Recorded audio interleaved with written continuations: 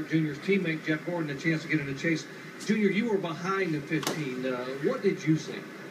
He just spun right out. That's the craziest thing I ever saw. The thing just came right around. We were going into 3, 3, and 4, and I don't know if they can put up his brakes and his gas.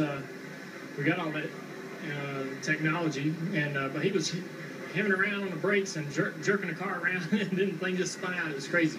I don't know what was going on, but it was right there. I almost ran into it, so I'm just glad we were able to get out of there with no trouble.